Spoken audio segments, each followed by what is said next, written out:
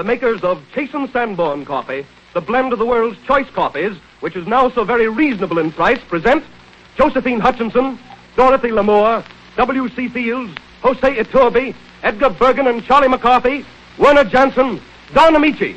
This is the Chase and Sanborn Hour.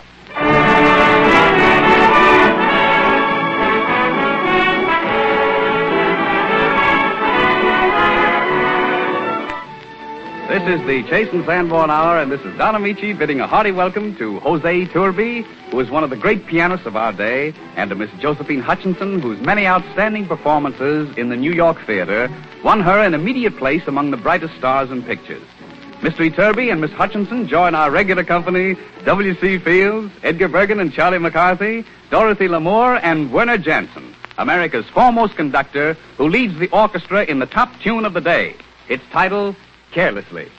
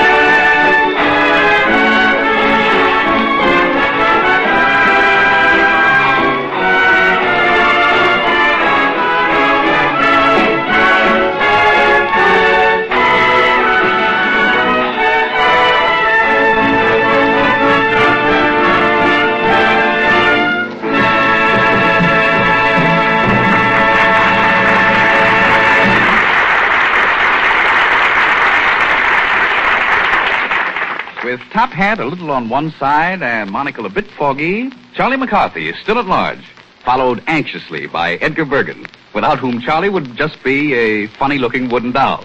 But with two-voiced Edgar Bergen to speak for him, Charlie is well on the way to earning the title of Public Nuisance Number 1. Nevertheless, we're all very fond of Charlie, and we hope he is fully recovered from last week's slight indisposition. No, Don, I'm sorry to say that Charlie is not improved. And although I've done my best as a practicing physician... Yeah. I wish you'd stop practicing. Yes. I'm sorry, Charlie, but your tonsils, they must come out. Is that so? Yes. You mean you'll have to? I'm afraid so. But, Doctor, I feel better. You do? Yes. I feel better. You do? Uh-huh. I got you there, huh? No. I felt better as soon as I saw your slaughterhouse. Wait a minute. That doesn't make a bit of difference, young man. No? No. Not even if I feel good? Not even if you feel good. Oh, you hate to lose a customer, don't you? Yes, I do. Yes. Well, now, let's talk this thing over, Doctor. Yes. I suggest we postpone this thing until tomorrow, huh? No. Let's get an early morning start at the crack of dawn around 11:30. No. I think we better do it now. But I would much rather do it tomorrow. It doesn't make any difference what you'd rather do. Oh, doesn't it? Not a bit. Uh-huh. Well, that's another way of looking at it. I thought maybe as a favor. No, wouldn't make a bit of difference. I certainly got a drag around here. Yes. You understand, young man, I'm trying to help you. That's good of you. Yes. I guess there's no use kidding myself. I have suffered. Of course you have. Oh, how I've suffered. Oh, I suffer all the time. Yes. But it doesn't help. No. I don't think I'm suffering right. Maybe you're not. There must be a knack to it. Yes. Yesterday I was so weak, Doctor. I was so weak I couldn't even raise my voice. Is that so? I just sat and hung my head. That's the only exercise I had. How much do you charge for an operation like this, Doctor? Well, of course, I always try to be considerate. Well, that's nice. For this operation, I will charge anywhere from nothing at all up to $300. Is that so? Yeah. Oh. Well, I'll take one for nothing at all. And don't skimp on anything either. No. I want hand sewing and all that sort of thing. Yeah. Yes, that's me all over. Oh, Miss Lamour, are the instruments sterilized? Yes, Dr. Bergen, they're boiling. So nice. Yes, I have everything ready for the operation, so let's proceed. Yes. Oh, nurse, why are you and the doctor all dressed up in white? For your operation. Is that so? That's nice of you. Yes. I didn't know I was going to have a formal opening. Oh. I should have worn my tuxedo. Yes, you should. I'll wear a black dress if you like, Charlie. No, I think you look much better in white. With you for my nurse, I'm going to be sick for a long time. My beautiful one. Your eyes are like it. That will do, young man. Yes. Put your head down. Yeah, well, don't push me. Don't push me, you hear? All right. Don't shove. All right. I'll clip you. All right. I'll mow you down.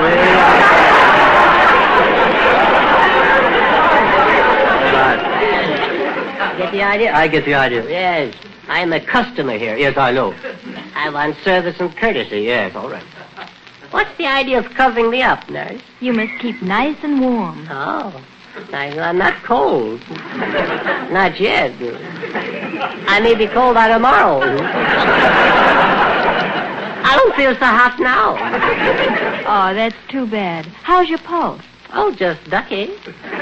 How's yours? The anesthetic, please. I don't want any of that stuff. Oh, it won't hurt you at all. You'll drift on and on into oblivion. Is that so? I hope it's a round trip.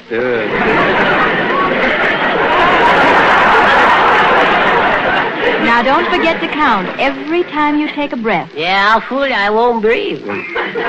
Oh, doctor. Yes, Charlie? If the worst should come to the worst. Yes. If I should decease her. Yes. Would you see that Skinny Dugan gets my bicycle? Oh, I see. If you die, you want to leave your bicycle to Skinny Dugan. Yes. He's my pal. Well, I shall see that Skinny will get your bicycle. Yes. What? Well, of course.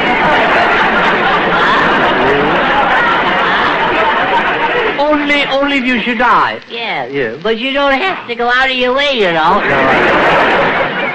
Put your head down. Yes. Now, let me cover your eyes. Uh-huh.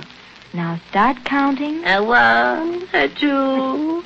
Oh, I smell embalming fluid.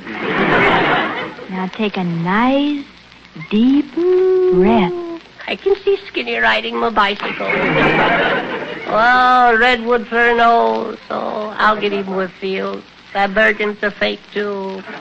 Clang, clang. I feel so foolish. Good evening, Dr. Bergen. I heard you were operating, and I just dropped in to see if there were any prospects. Glad you called. Stand by, Mr. Gearfob. Oh, my, where am I? How long have I been sleeping? Is the operation over? No, Charlie, we haven't started yet. No? No. I want you to meet my very good friend here, Mr. Ameche Gearfob. No. The Undertaker. Whoa! Wait a minute, aren't you a little early here? Is it? Say, is this operation serious? Oh, no. No? Have you lost many patients, Doctor? Only 2 of my patients have died. Only 2? Uh-huh. How many have you had? You're my 3rd. Yeah, let me out of here.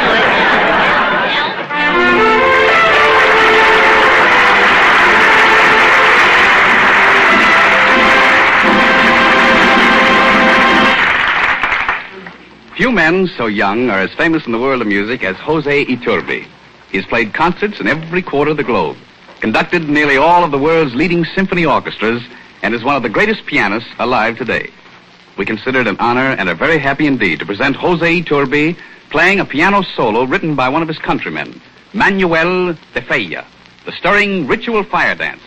Jose Iturbi.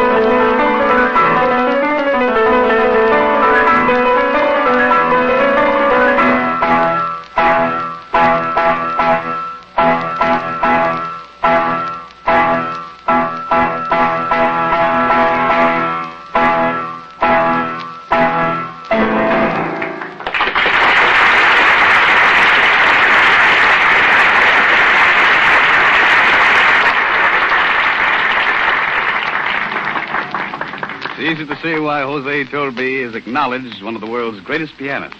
That's true, Mr. Ameche. Very true. But can he play chopsticks? Well, with enough practice, Charlie, I really believe he can. But you'll have to postpone that burning question for a while. Jose Iturbi is going to play again later. Yeah, I'll postpone, but I'll ask you, betcha. Yes, I bet you. But why don't you just forget the whole matter while we hear from Donald Briggs? The warm weather that's just ahead gives us a chance to enjoy one of the most satisfying drinks ever created. A tall, refreshing, frosty glass of iced coffee. Now, there's a knack to making really delicious iced coffee. It pays to remember that melting ice dilutes the coffee. So in order to get full, rich flavor, make your coffee somewhat stronger than usual. And be sure to use the blend that gives you extra goodness. Chase & Sanborn coffee. Chase & Sanborn dated coffee is a blend of the world's choice coffees. And you get it at the peak of its marvelous flavor. For as soon as it's roasted, it's rushed to your grocer, plainly marked with the date of delivery. That date is your guarantee of freshness, your protection against flat, stale-tasting coffee, your assurance of full, rich, satisfying flavor. And dating saves you money, too. It enables us to pack this superb coffee in economical dated bags instead of expensive containers. And the saving goes to you. Enjoy this finer, fresher coffee. It's delicious, either hot or iced. Buy a pound of Chase & Sanborn dated coffee from your grocer tomorrow.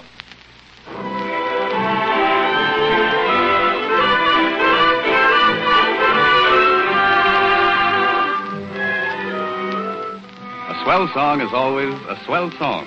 But when Dorothy Lamour sings it, somehow it sounds, well, even sweller.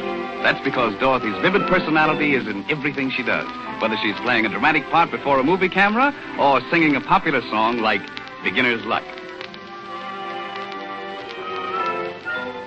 I've got beginner's luck. The first time that I'm in love with you.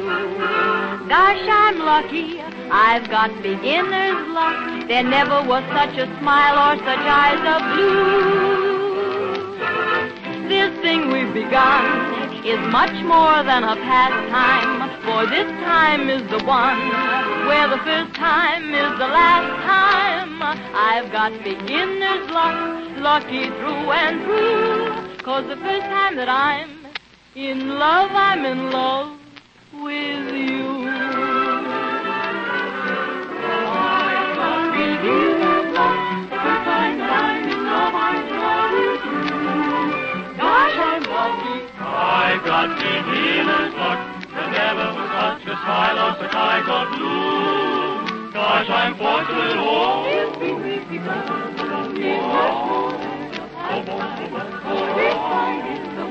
Oh, where the first time is the last time. I've got beginner's luck, lucky through and through. For the first time that I'm in love with you. I've got beginner's luck. The first time that I'm in love with you. I've got beginner's luck. There never was such a smile or such eyes of blue. Gosh, I'm fortunate.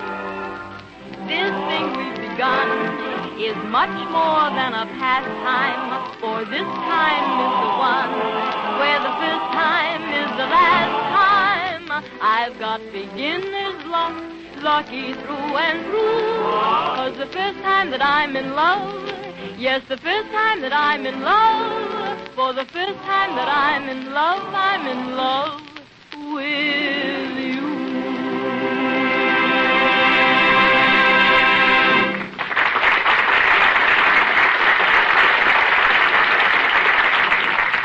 Mr. Ameche, when am I going to get to talk to Jose Iturbi about playing chopsticks? Now, please, Charlie, not now. Only a little while ago, at the Civic Repertory Theater, New York, Josephine Hutchinson won the hearts of even the stoniest critics with her beautiful performances and her ability to step from Russian tragedy into the low-heeled slippers of Alice wandering through Wonderland. For us, Josephine is going to play the part of Kitty Vane in The Dark Angel. I'm going to play her sweetheart, Alan Trent. And I think no one could ask for a lovelier, more appealing Kitty Vane than Miss Josephine Hutchinson. Thank you very much, Don.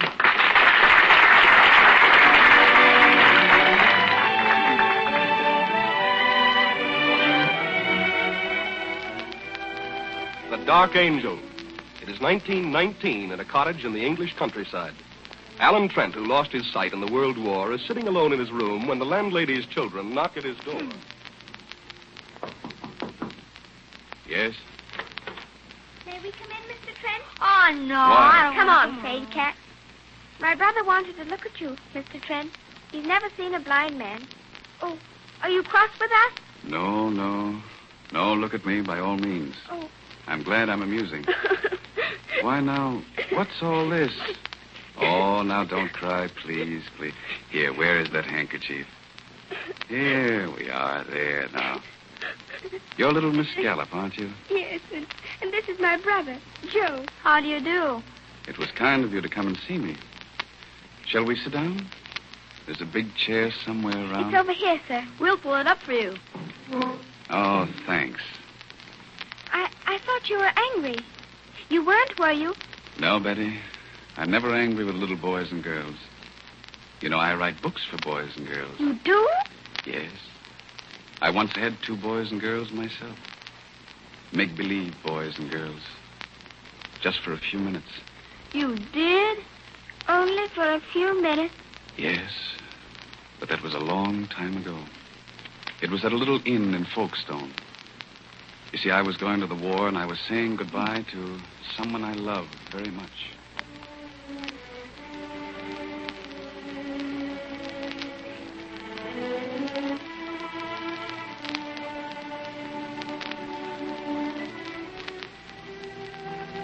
Alan. Alan, what a feast. What a gorgeous feast. Chicken and wine. And such a beautiful lady. And the flowers. Where did you find them? Oh, they were just growing. I picked them for you. Oh, you darling. You're still a child. Oh, Alan. I can't bear to have you go. I don't dare even think about this war. Well, don't you think I'm afraid, too? But most of all, I'm frightened about you. That you'll change while I'm gone. But I'll never change. You know that. Oh, darling, I love you so much. I always will. Always. Oh, my dear. I wanted to hear that so badly. Oh, but, darling, surely you know. But I've never really been sure. Might be just because we've grown up together. You see, I've always been around. I know. When I first looked through the bars of my crib, there you were. When I saw my first tree, you were in it, peering down. My first bird, my first squirrel. You were always there. But that's what makes me afraid sometimes. You may be just used to me. You may meet some other girl. Why, you sweet idiot, don't ever say that. Why, if you weren't there, I'd stop living. We'll always be together, Alan. When you come back. Always. Alan, what's that noise? It's just the guns in France, Kitty. You can hear them from the coast when the wind is this way. They frighten me. And all those men we passed coming down here. Thousands and thousands of them. All going to war. All leaving someone. In a little while, you'll be gone with the rest of them. Now, listen, darling. We've got to play a game. But I can't. Will you play, Kitty? Yes. Yes, Alan. We must pretend there are no goodbyes tonight. And that the only time I'll ever have to leave you for the rest of our lives is to buy us both a loaf of bread and a bottle of milk. And we've really been married for years, haven't we, Alan? Instead of just engaged. Our children are all sitting around the table. Don't you see them? Oh, yes, there's Agatha and Bertram. Alan, don't you think the children should be in bed? Now, first I want to say a few words to them, my dear. Agatha and Bertram, Mimi and Harold, this is your parents' 25th wedding anniversary. 15th, Alan. Now, my dear, please. Children, 25 years ago today, your mother married your father. Your mother was a lovely sight. And your father, children. Kitty, can't you do anything with Mimi? She just bit little Harold. Mimi, come to order. Now, as I was saying, your father was the finest, dearest, kindest. Your father loved your mother as no one has ever loved before. I can't play anymore. Listen to those guns. Now, don't hear them, darling. Here, I'll cover your ears. I've got to go now. But, Kitty, I love you. I will always love you. Oh, darling. Darling. Darling.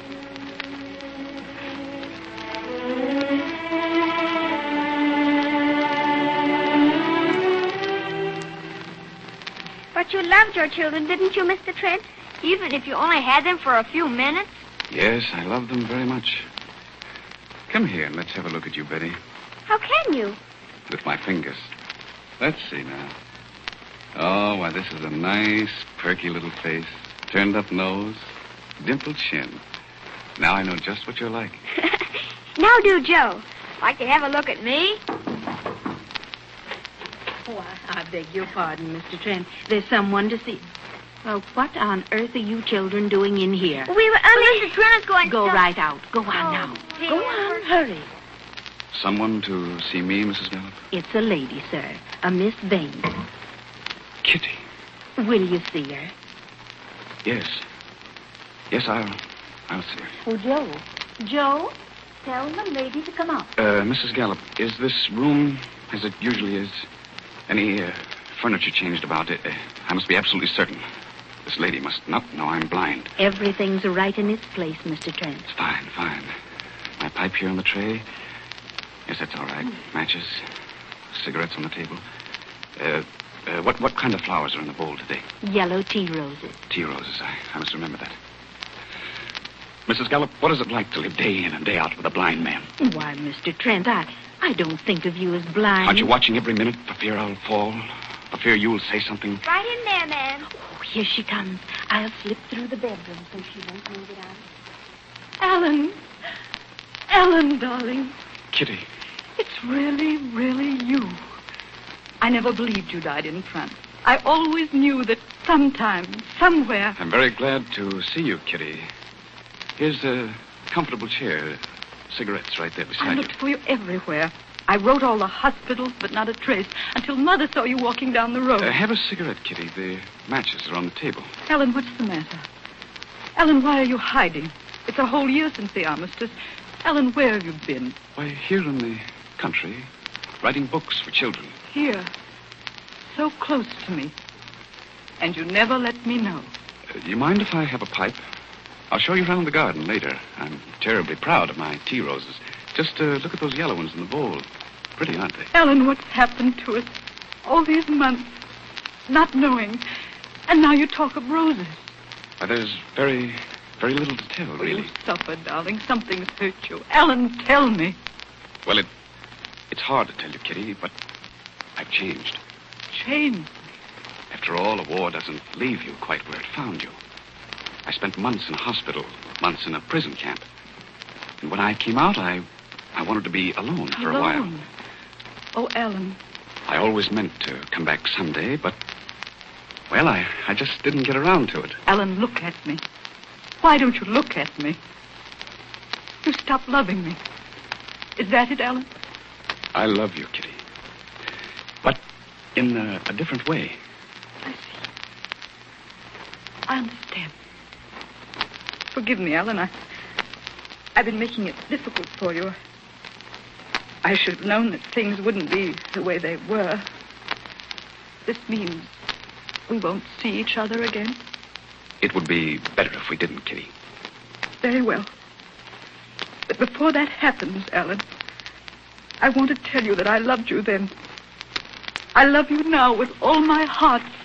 Kitty, I did love you. I never loved anyone else. I never will. Goodbye, my dear. I won't bother you again. Goodbye, Kitty.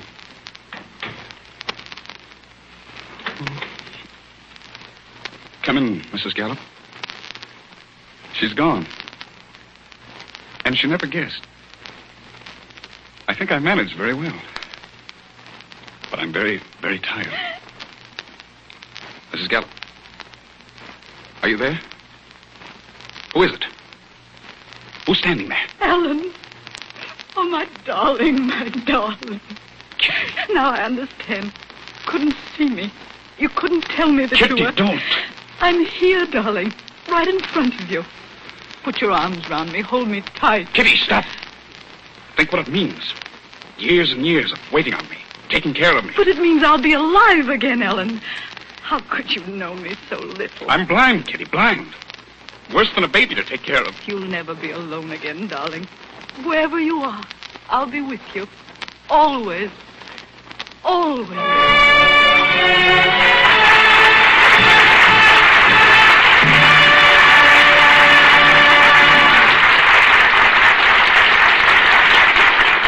Hutchinson and myself, thank you.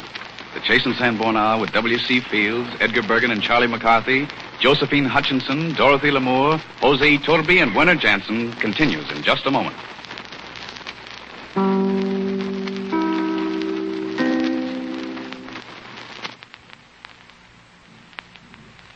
Bum, bum, bum. Can you hear me, Mother? Oh, now, Mr. Ameche, you know, chopsticks, Iturbi, yes, no? No, I'm sorry, not now, Charlie. Later. Werner Jansen and his orchestra play a medley of songs written by a man whose gift for appealing melody never fails, Irving Berlin. For years, we've listened to his tunes, danced to them, asked for them, and looked forward to them. And I'm sure you'll recognize your old favorites and some new ones, too, in the Berlin Fantasy.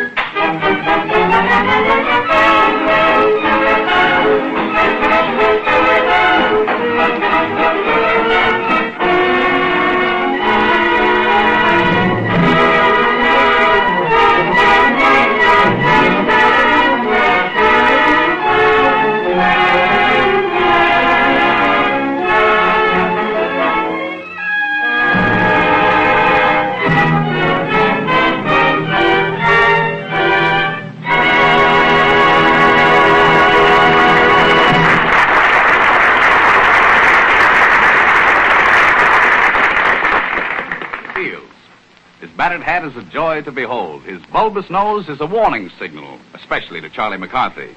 His crooked cane is a magic wand. They all merge to produce W.C. Fields.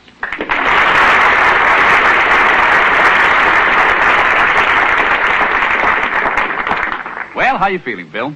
I'm feeling fine, Don. I just finished reading the synopsis of my new picture, The High Cost of Dying. They're making it over. Now, please, Bill. You must absolutely refrain from using any names on this program. I got a letter today from Chase, well, you know who I mean. Yeah, Chase, I know. Sandborn, right? I got a letter from the both. I'll read it to you. There it is. Mr. W.C. Fields, Esquire. Care of Townsend Club. Idlewild Lodge, local number 6, Cucamonga, California. Now, please, Bill, do you have to read all that? Oh, just a moment. Dear W.C. Bill, there's no use going any further. Yeah, that's far enough, yeah. We're calling your attention to your remarks of the 29th ultimo, which is required will be forced to communicate with you prior to the 6th Proximo. What's all this ultimo Proximo business? I don't know, and I don't care. Oh, so you won't be dragged into it, eh? Yes, but Chase and Sandborn. Now, Bill, please. I'm still reading. Paramount. I guess there's no way to put a stop to this. Right here, I'd be patient on him. In conclusion, we tell you, all we seem to hear from you each week is Paramount, Paramount, Paramount. Bill, listen. Yours most respectfully, Chase and Sandborn. That's over with. P.S. Please remember. Oh, now, Bill, this name business is growing into elephantine proportions. Oh, yeah, that reminds me. Did I tell you the story about the elephant? Yes, Bill. Yes, you talked about that elephant picture last week and exhausted the subject completely. And me, too. Did I tell you about scurvy breaking out amongst the extras? Yes, you did.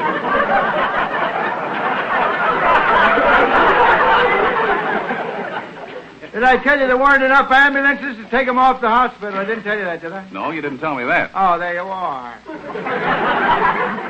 We tied a Pullman car on the side of an elephant and packed the extras into that. One big, strong elephant called Tom. Did I tell you about Tom? No, you didn't, but don't bother. We strapped the dining car on each side of him. He carried one under his trunk. We tried to hang one on his tail, but he wouldn't stand for it. Every time he tried to switch the flies off him, we had a train wreck. Well, what happened when you got to the hospital? Oh, yes. Clang, clang, clang. What is the sound I hear? Bill. The ambulance is coming. Bill, you've got this all mixed up. It isn't you going to the hospital this time. This was the extras. Oh, yes. Thanks, Don. Thanks very much. On our way to the hospitals, one of the porters left a window open in the Pullman car, and the elephants caught scurvy. You ever hear of elephant scurvy? No, I can't say that I did. I remind me to tell you about it. All the elephants caught scurvy except Sophie. I once had an aunt named Sophie. She tried to do away with herself by hurling her buxom body at the rear of a train. Well, wait a minute, Bill. Huh? People usually hurl themselves in front of a train. Everybody does, yes, that's right. But Aunt Sophie was very backward. And you know, John, she's as hale and hearty today as though she'd never taken a drink in her life. Now, look, Bill. What happened when the elephants got to the hospital? What'd you say? I said, what happened when the elephants got to the hospital? Oh, they wouldn't let them in the hospital. They gave us some lame excuse about the beds all being occupied. Now, did we get into trouble with those elephants? Pull up your chair, man. I want to And speaking of old devil trouble, here comes Charlie McCarthy. Say, Bill, I don't think you ought to continue having any arguments with him. Everybody's talking about your feud. I wouldn't dignify him by having a feud. Oh, no.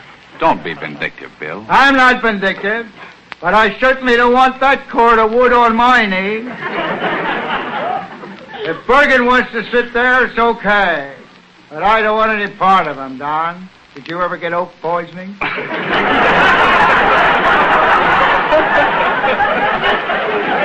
No. Oh, well, look out for that guy. Bill, I really believe he... Oh, don't talk nonsense. You'll get people to thinking I don't like the rat.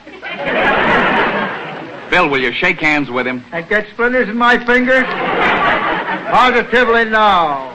Why, that little rat... Quiet. Wait a minute, Bill. Well, hello, Charlie. Oh, hello, Mr. Nietzsche. Hello, Mr. Field. Watch me being polite. Greetings, my diminutive little chum.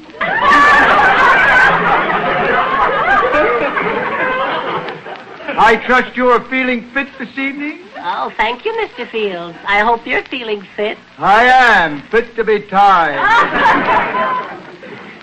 Well, Mr. Fields, I brought you a bouquet of flowers. What's he talking about now? As a token of my friendship, a little nosegay. Here it comes. I hope you'll like it. I've taken enough from that guy. Why, what's the matter, Bill? Look at that nosegay. Dog blossoms, poison ivy, and redwood for a nosegay. Redwood for a nosegay, and an ample bit of it, too. Go away, or I'll throw a grub on you.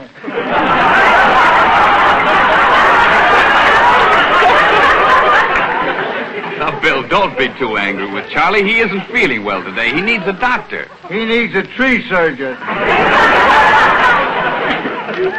He didn't know when I was reading to Dorothy Lamour about burning of redwood at the opening of the new San Francisco Bridge. I heard him say, Fields better keep his nose out of that. Go away, leprosy.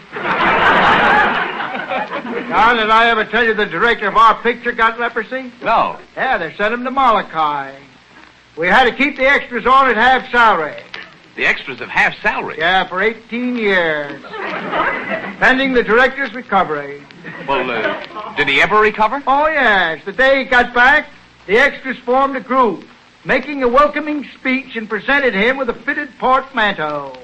That means traveling bag. Yes, I know. I thought you did. Did I ever tell you about my grandmother's portmanteau? This was my grandmother on my father's side. She was on his hip for years. A great companion. She was a drunkard, too. Bill, they gave the director a portmanteau. Oh, yeah, you know about it, eh? No, I'm merely quoting you. Oh, they gave him a completely fitted portmanteau, a grip, satchel, cabba, keister, you know. Yeah, I know, Bill. Are you going on? Well, it was fully equipped with sleeping shoes, Eskimo mucklocks, folding golf clubs, a wire-haired brush, a wire-haired terrier to match, an old-fashioned razor, a set of dueling pistols, and a picture of the great commoner, William Jennings Bryan.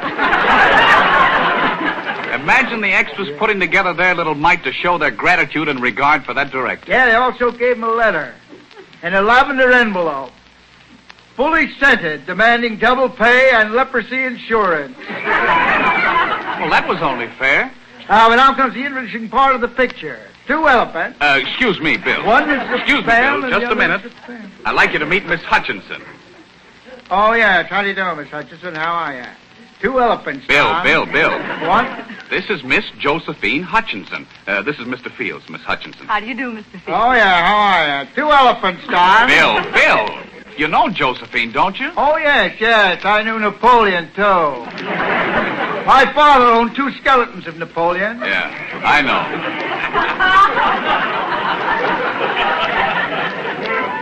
One when he was a little boy and one when he was grown up. Oh, yeah, go ahead. I'm beginning to like Charlie McCarthy.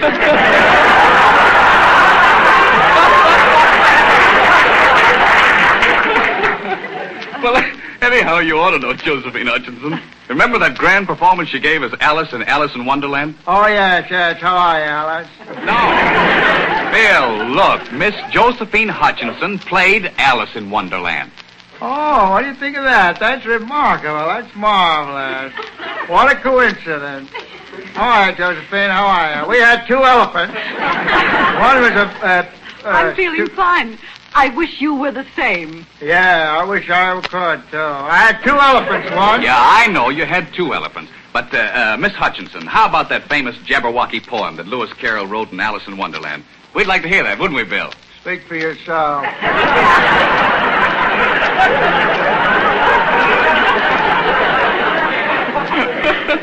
Let me out of this. Why don't you get rid of her? I want to tell you about the elephant. Alice in Wonderland. Oh, yes, I know. I played the egg in the picture version. Oh, really? I know. You must have been the egg that fell off that 12-foot wall. What a memory you have. Mr. Fields, I've often wondered, when you fell off that wall, did you crack up? I didn't bounce. Miss Hutchinson, how about Jabberwocky? Oh, the poem sounds rather silly, but it's amusing. So I fear nothing, and here goes.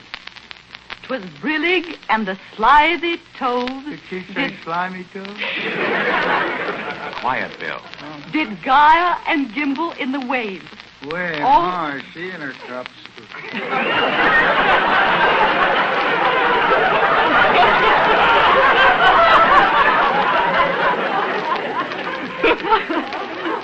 All mimsy were the borogoves, and the mome ras outgraved. Beware the Jabberwock, my son. Why don't you stop her? She's had too much liquor in her coffee. That's wonderful, Mr. Henderson. Wonderful.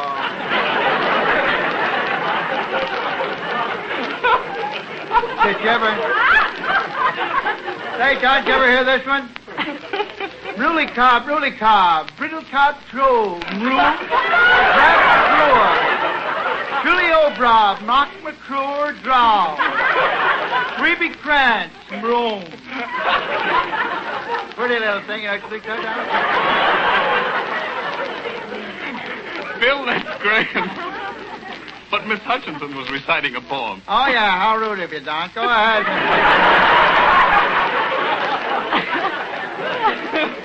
In relation to that Hutchinson, Topeka, and Kansas. Beware the jub bird and shun the frumious bandit. That reminds me of an incident that happened when I was in the Himalayas. I was up there with the Prince Ramsey Sinji, the Getwar of Baroda, and Cooch Bahar. We were killing tigers and civets in deepest Darjeeling. Are you through now, Bill? For the nonce. Hand me a cup of tea, will you please? Go ahead, Miss Hutchinson. Now, this verse is especially for you, Mr. Fields. I know you appreciate good poetry. Oh, yes, I do. He took his vorpal sword Bang, and... bang! We turned on the machine gun on the rhinoceros.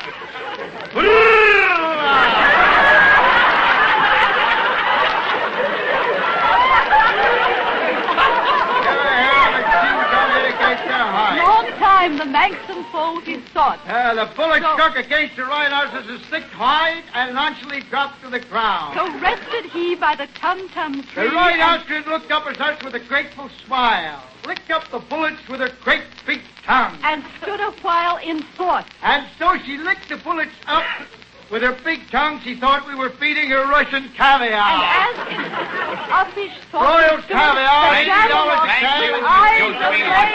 Thank you.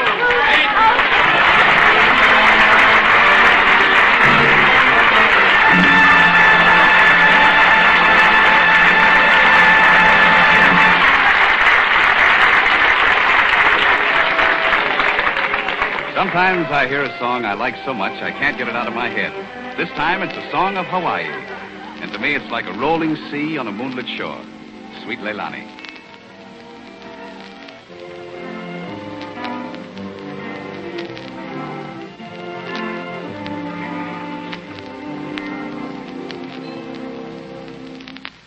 Sweet Leilani, heavenly flower, nature fashioned roses kissed with you. And then she placed them in a bower. It was the start of you. Sweet Leilani, heavenly flower, I dreamed of paradise for two.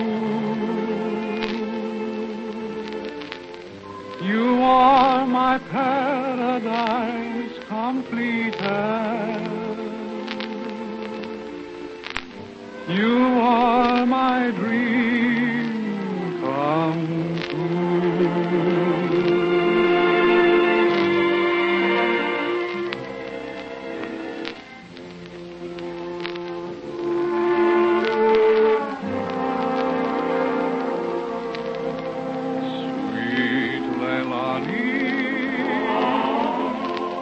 Heavenly flower,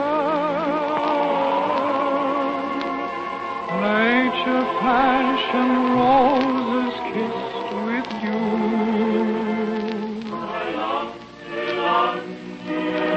And then she placed them in a bower. It was the stars of you. Leilani, heavenly flower, I dreamed of paradise for two.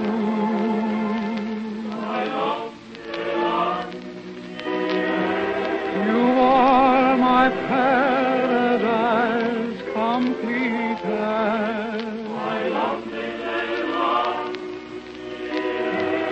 You are my dream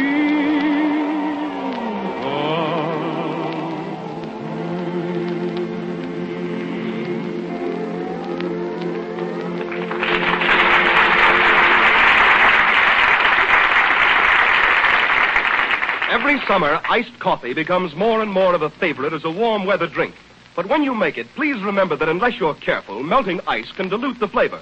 So take two precautions. Measure your coffee a little more generously than usual, and be doubly sure to use the blend that has a richer, fuller flavor, Chase and Sanborn coffee. This blend of the world's choice coffees is guaranteed fresh and full-flavored by our dating and rapid delivery plan. As soon as it's roasted, we rush it straight to your grocer, clearly marked with the delivery date, so you always get Chase and Sanborn dated coffee at the peak of its marvelous flavor. What's more, dating does away with the need for costly containers. Instead, we use an economical dated bag that saves you money. Enjoy this delicious coffee often, hot or iced. Buy a pound of Chase and Sanborn dated coffee from your grocer tomorrow.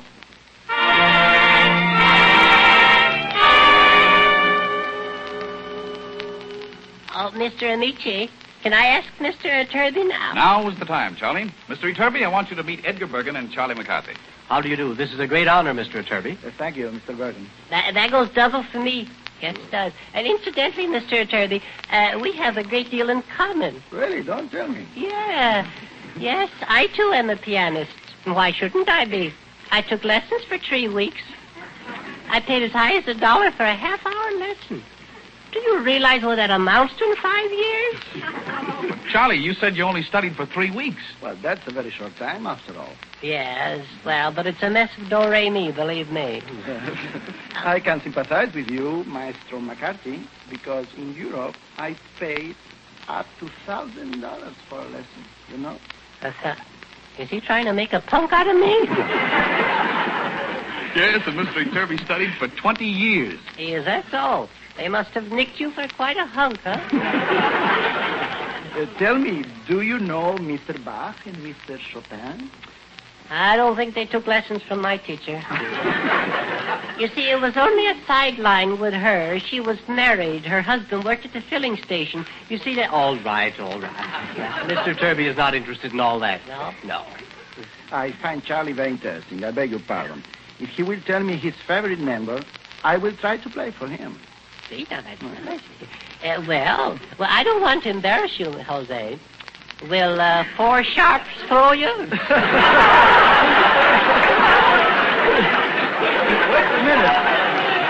Wait a minute. It will be difficult, but for you, I'll try it. All right. My favorite number is chopsticks. I used to knock him in the aisles with that number. All right, but may I suggest Parsifal without the orchestra or with the orchestra? Yes, you may suggest it, but I still want chopsticks. And then there's Tchaikovsky's Symphony Pathétique. Yes. Gentlemen, my mind is made up. It's chopstick, and I'm not to be dickered with. Why must you be so rude, Charlie? I haven't forgotten that $1,000 lesson crack he made. Oh, I see. And I don't think he can even play chopsticks. If any man, not to mention any names, if he can play it, I think he should come right out and say so rather than beat around the piano. All right, okay. I accept. I'm going to play for you, chopsticks, but may I ask you, in which key do you prefer? Which, getting technical, huh? Well, Charlie, you've asked for it, and you're going to get it. Jose Iturbi plays chopsticks.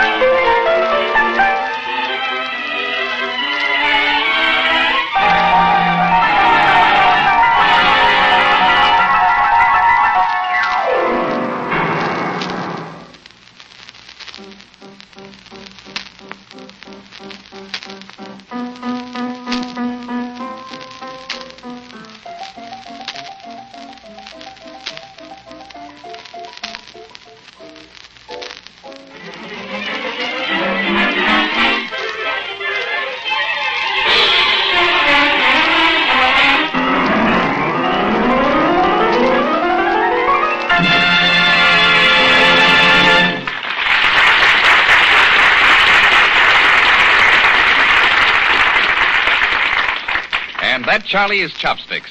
I've been framed, that's what I've been. Yes, frankly, Charlie, you were. And the framers were Werner Jansen, who made that great musical arrangement, and, of course, Jose Iturbi at the piano. Next Sunday at the same time, W.C. Fields, Edgar Bergen, and Charlie McCarthy, Dorothy Lamour, Werner Jansen, and I will have as our guests Ray Middleton and Constance Bennett. Until then, this is yours sincerely, Don Ameche, saying au revoir.